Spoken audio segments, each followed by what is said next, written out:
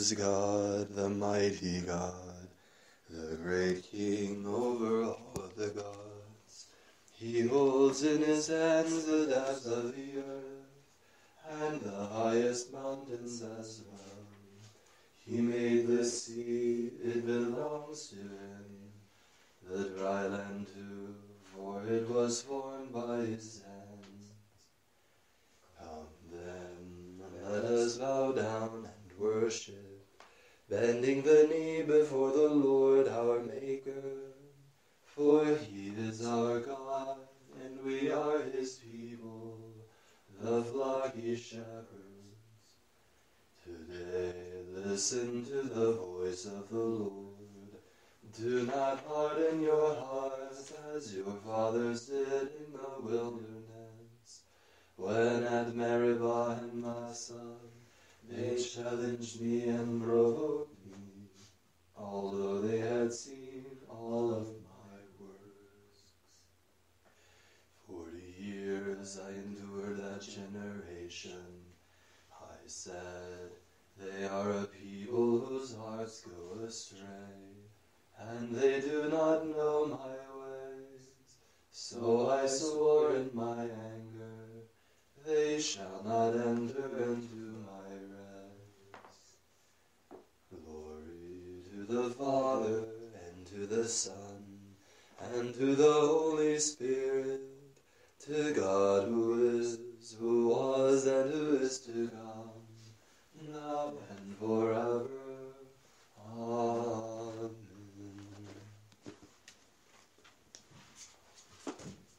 Come, let us sing to the Lord, and shout with joy to the Rock who saves us.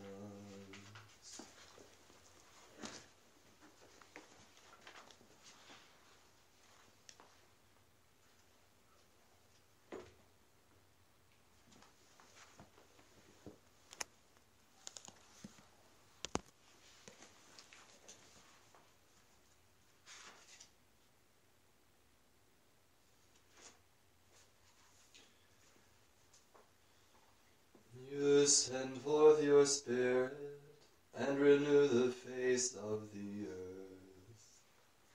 Bless the Lord, my soul. Lord God, how great you are. Clothed in majesty and glory, wrapped in light as in a robe. You stretch out the heavens like a tent.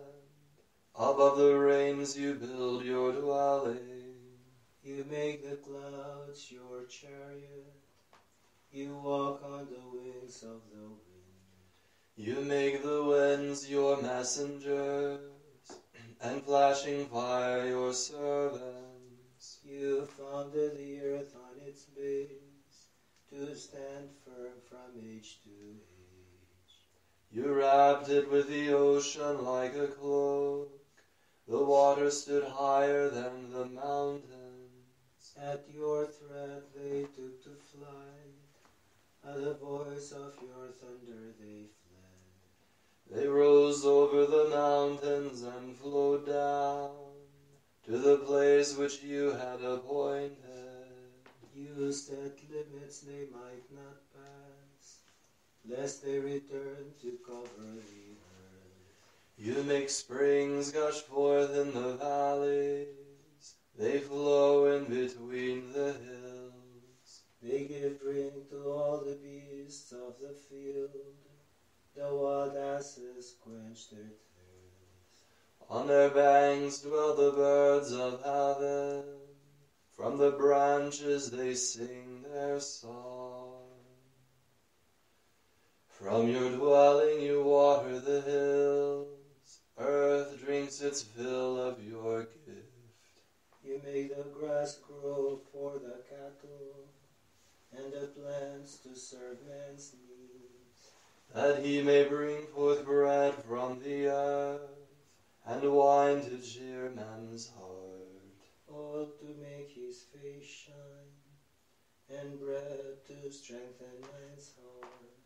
The trees of the Lord drink their fill, the cedars he planted on Lebanon. There the birds build their nests, On the treetop the stork has her home. The goats find a home on the mountains, and rabbits hide in the rocks. You made the moon to mark the months. The sun knows the time for its setting. When you spread the darkness, it is night, and all the beasts of the forest creep forth. The young lions roar for their prey, and ask their food from God.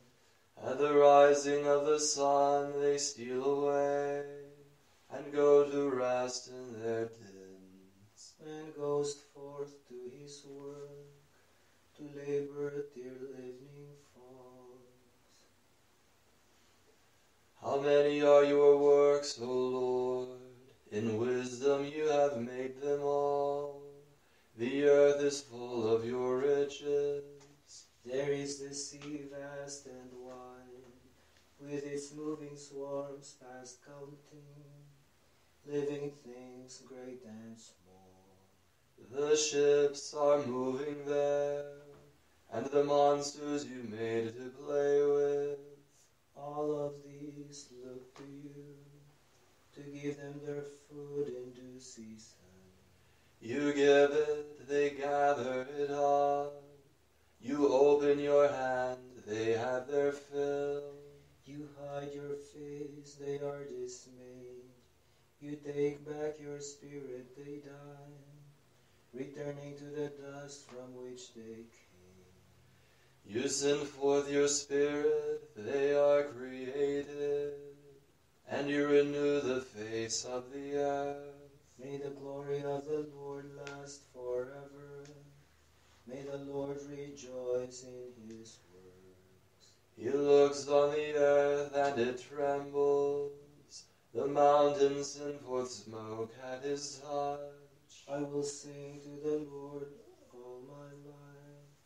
Make music to my God while I live. May my thoughts be pleasing to him. I find my joy in the Lord. Let sinners vanish from the earth, and the wicked exist no more. Bless the Lord, my soul. Glory to the Father, and to the Son, and to the Holy Spirit, to God who is, who was, and who is to come, now and forever. Amen. You send forth your Spirit, and renew the face of the earth.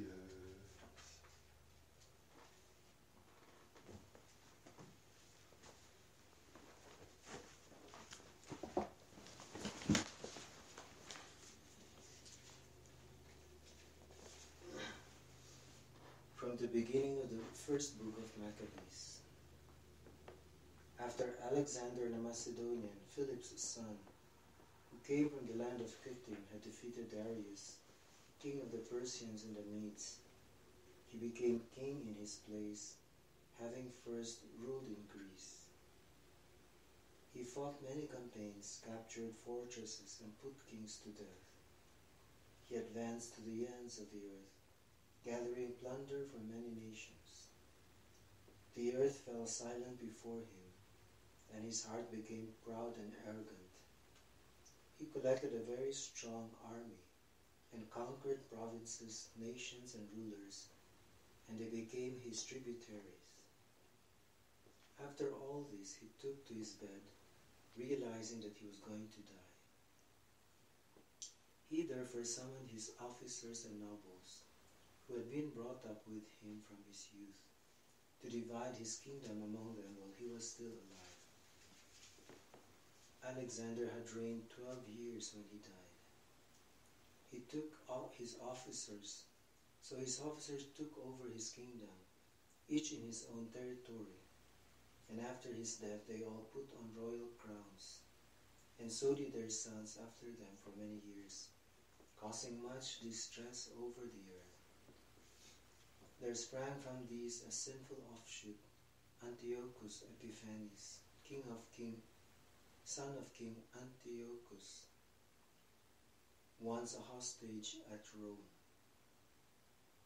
He became king in the year 137 of the kingdom of the Greeks.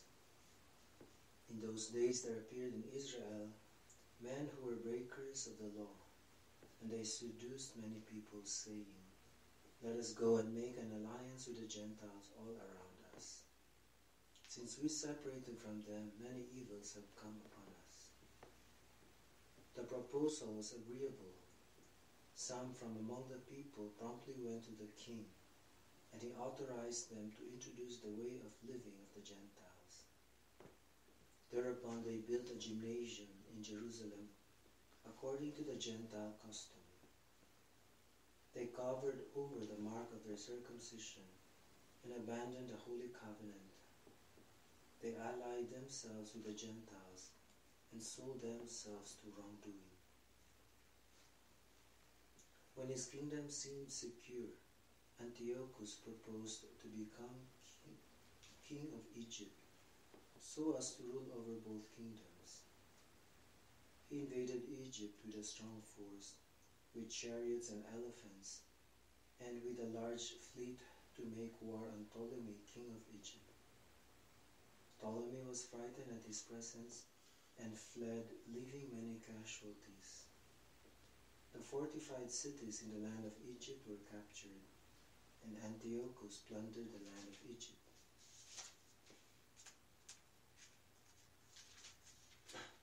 After Antiochus had defeated Egypt in the year 143, he returned and went up to Israel and to Jerusalem with a strong force. He insolently invaded the sanctuary and took away the golden altar, the lampstand for the light with all its fixtures, the offering table, the cups and bowls, the golden censers, the curtain, the crowns, and the golden ornament on the facade of the temple. He stripped off everything and took away the gold and silver and the precious vessels. He also took all the hidden treasures he could find. Taking all this, he went back to his own country, after he had spoken with great arrogance and shed much blood.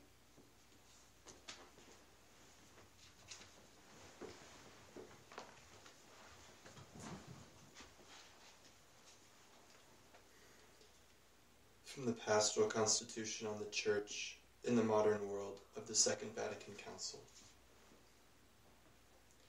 Peace is not the mere absence of war or the simple maintenance of a balance of power between forces, nor can it be imposed at the dictate of absolute power.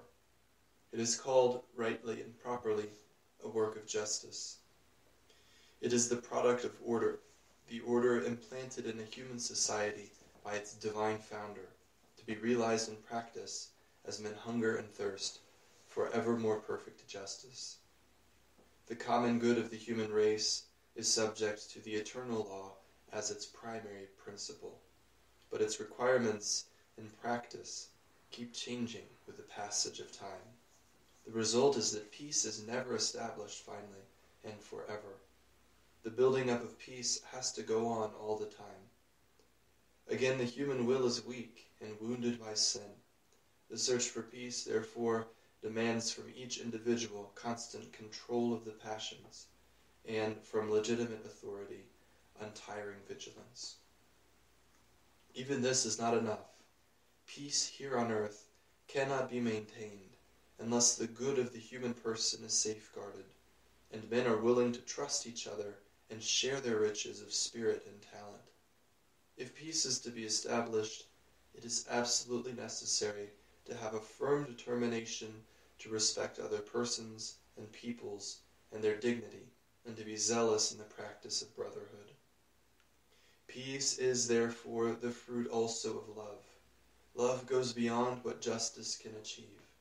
Peace on earth, born of love for one's neighbor, is the sign and the effect of the peace of Christ that flows from God the Father. In his own person, the incarnate Son, the Prince of Peace, reconciled all men to God through his death on the cross. In his human nature, he destroyed hatred and restored unity to all mankind in one person, in one body. Raised on high by the resurrection, he sent the Spirit of love into the hearts of men. All Christians are thus urgently summoned to live the truth in love, and to join all true peacemakers in prayer and work for peace.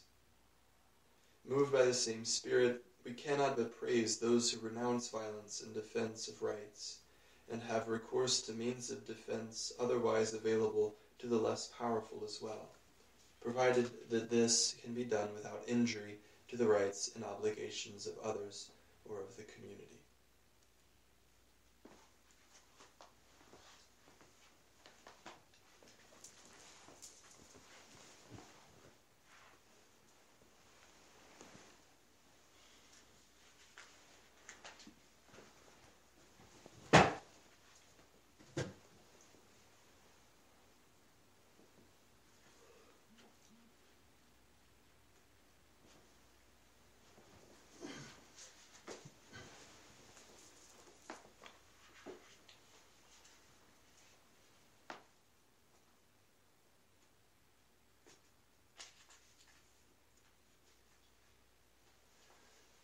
Christ will appear to save those who are eagerly waiting for him. O Lord, have pity on us, for you we wait. Be our strength every morning, our salvation in time of trouble. At the roaring sound, peoples flee. When you rise in your majesty, nations are scattered. Men gather spoil as caterpillars are gathered up. They rush upon it like the onrush of locusts. The Lord is exalted, enthroned on high. He fills Zion with right and justice. That which makes her seasons lasting, the riches that save her are wisdom and knowledge. The fear of the Lord is her treasure. See the men of Ariel cry out in the streets. The messengers of Shalem weep bitterly. The highways are desolate. Travelers have quit the paths. Covenants are broken, their terms are spurned. Yet no man gives it a thought. The country languishes in mourning. Lebanon withers with shame. Sharon is like the steppe. Bashan and Carmel are stripped bare. Now will I rise up, says the Lord. Now will I be exalted. Now be lifted up. Glory to the Father, and to the Son, and to the Holy Spirit. To God who is, who was, and who is to come, now and forever. Amen. Christ will appear to save those who are eagerly waiting for him.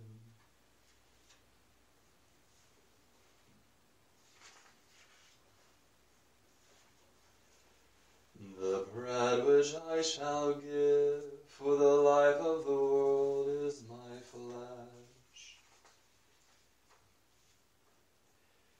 Hear you who are far off what I have done. You who are near, acknowledge my might.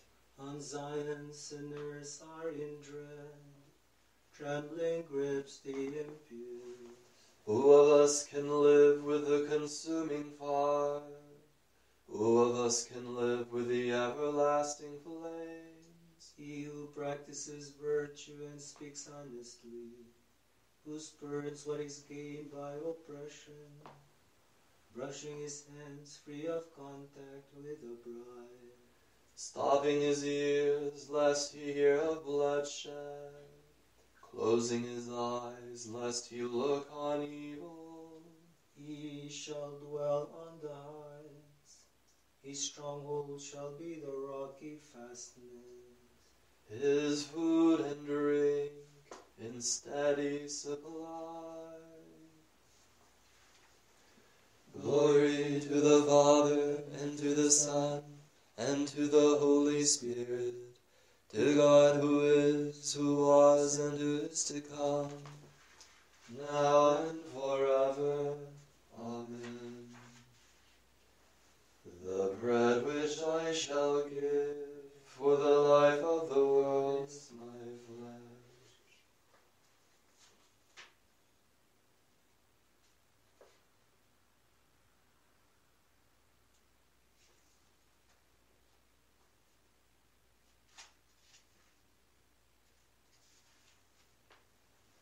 May you know what are the riches of his glorious inheritance.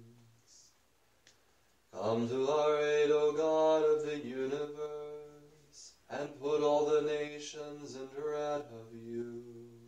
Raise your hand against the heathen, that they may realize your power. As you have used us to show them your holiness, so now use them to show us your glory. Thus they will know, as we know, that there is no God but you. Give new signs and work new wonders. Show forth the splendor of your right hand and arm. Rouse your anger, pour out wrath. Humble the enemy, scatter the foe. Hasten the day, bring on the time. Crush the heads of the hostile rulers. Let raging fire consume the fugitive, and your people's oppressors meet destruction. Gather all the tribes of Jacob, that they may inherit the land as of old. Show mercy to the people called by your name, Israel, whom you named your firstborn.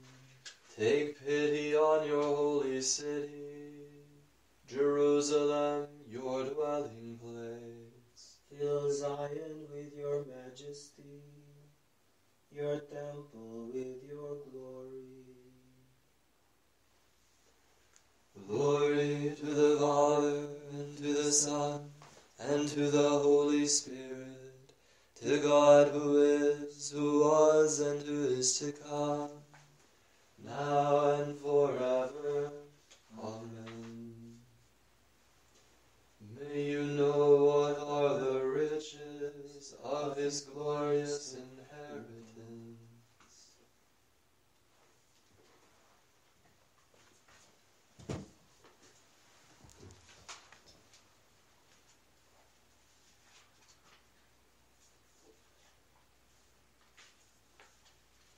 The Lord be with you. And with your spirit. A reading from the Holy Gospel according to John. Glory to you. On the evening of the first day of the week, even though the disciples had locked the doors of the place where they were for fear of the Jews, Jesus came and stood before them. Peace be with you, he said. When he had said this, he showed them his hands and his side. At the sight of the Lord, the disciples rejoiced. Peace be with you, he said again. As the Father has sent me, so I send you. Then he breathed on them and said, receive the Holy Spirit. If you forgive men's sins, they are forgiven them. If you hold them bound, they are held bound. It happened that one of the 12, Thomas, the name means twin, was absent when Jesus came. The other disciples kept telling him, we have seen the Lord. And his answer was, I will never believe it without probing the nail prints in his hands, without putting my finger in the nail marks and my hand into his side. A week later, the disciples were once more in the room, and this time Thomas was with them. Despite the locked doors, Jesus came and stood before them. Peace be with you, he said. Then to Thomas, take your finger and examine my hands. Put your hand into my side. Do not persist in your unbelief, but believe.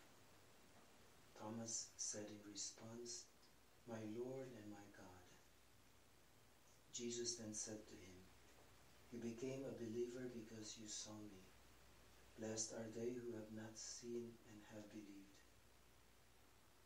Jesus performed many other signs as well, signs not recorded here in the presence of his disciples. But these have been recorded to help you believe that Jesus is the Messiah, the Son of God, so that through this faith you may have life in his name.